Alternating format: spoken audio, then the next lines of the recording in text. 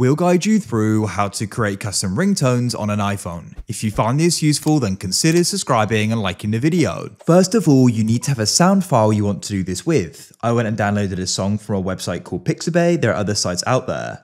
Next, you need to get an app called GarageBand. You can get this free from the App Store and open it up. Go to the top right and you can press the plus. Go and select audio recorder. You may need to swipe across to find it. Press the gear or cog icon, press metronome and count in and switch these both off and press done. Press the plus in the top right and set section A to automatic like so.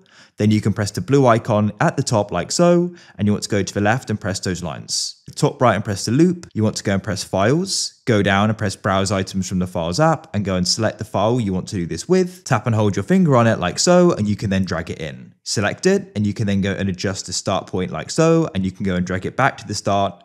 Once you finish editing it, press the arrow in the top left and press My Songs. Now you can go and tap and hold your finger on it and you want to press Share at the top, press Ringtone. We can press Continue, give it a name, press Export in the top right. Press Use Sound As. You can then press Ringtone and it'll be used. When you come to Sounds and Haptics and come into Ringtone, you can go and see the sound there and select it as well.